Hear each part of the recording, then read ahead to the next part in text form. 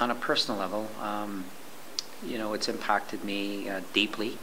And only just recently, and having gained a few years of experience, being now 45, that it was probably a little bit more unconscious about why I and so many of us feel so driven to facilitate, support, and impact positive change for our people.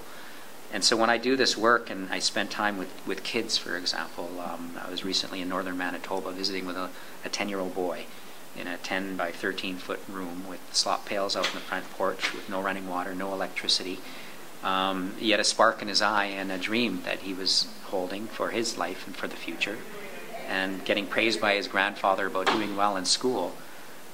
It was like I was talking to myself when I was 10 years old. A time when I saw entire homes go up in flames, entire families perish, when I witnessed, and we had family violence in our community, deep dysfunction, alcoholism. Lots of my friends didn't make it past the age of 20, 25, 30. Didn't have a chance to have moments of healing and reconciliation with parents the likes that I have that privilege to do now. Aunts and uncles, all of who went to residential school, sharing moments of laughter as well as tears and talking about a future. And all holding memories of a late grandmother who saw all 17 of her kids go to residential school. And one personal moment that I will never forget is sitting in the gallery in the House of Commons when the Prime Minister offered the apology to her and all the generations of residential school survivors, and she says, "Grandson, they're just beginning to see us." She laid out for me and for all of her children and grandchildren. She said, you know, I was a fighter all my life. I raised my kids to be fighters. We don't fight our fight with our fists any longer. She told me we fight our fight with education. The idea that learning is going to spark the real human potential for healing and reconciliation between each and every one of us. All of which is underscored with a reconnection with land, with ceremony out in the lands and waters where I come from. This is what's happening not just in my family. I get the chance to see this in families in our territories from coast to coast to coast. No question, still deep trauma, deep social ills, intergenerational. I also see patterns being broken. Like my kids who are in their 20s, educated, forging their own way in life, making contributions back to our nation so that the next generation is somewhat less encumbered, less burdened with the hard work of healing and reconciliation, because it is hard. So many of us have also created incredible resiliency that is now beginning to be expressed in so many ways. And I believe our survivors of our residential schools, I was spared from having to go in our territories, but I experienced very many of the same impacts and effects. But I'm proud to work with those in my generation to say it stops here in this generation. We will stop the pain and suffering. We will stop the intergenerational, inter-family hurt. We will find ways to overcome divisions that we didn't create. We will work to bring back our languages and our teachings. We can do that in individual ways every single day, and every individual has the power to impact and affect change.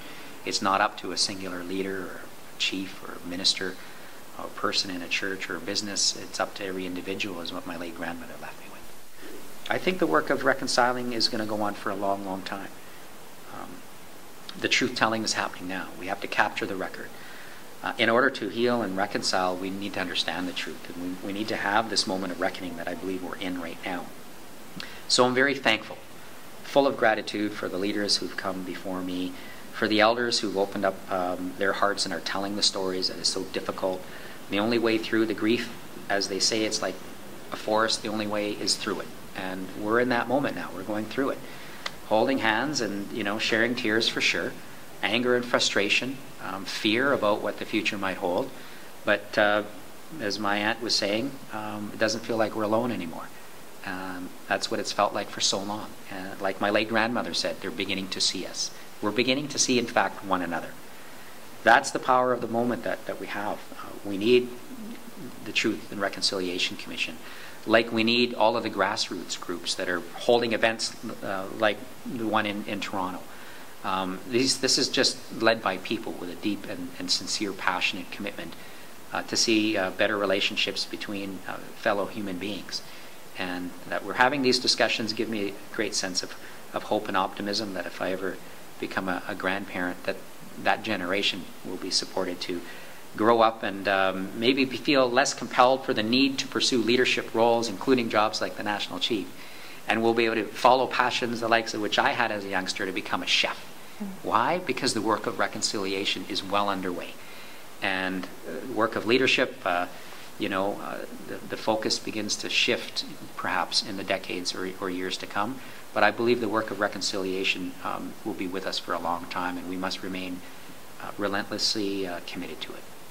The work of reconciliation is going to require for us to go deeply into the truth, to make sure that support the TRC's work to not only hear it, record it, but also that every First Nations, every Métis and Inuit is supported in their education around what we've all inherited, the deep challenges, but also all Canadians. This, in fact, would give rise to the very reason for the treaty making that happened early on in the relationships between First Nations and those who settled in what is now Canada. And we can recapture the very best of that, which is about a relationship. And as is famously said, you tell me and I'll forget something. Teach me and I might remember it, but include me and I'll understand. It's time that we return to a place of real understanding so we can advance healing and real reconciliation, not only socially, but politically, economic, and cultural as well.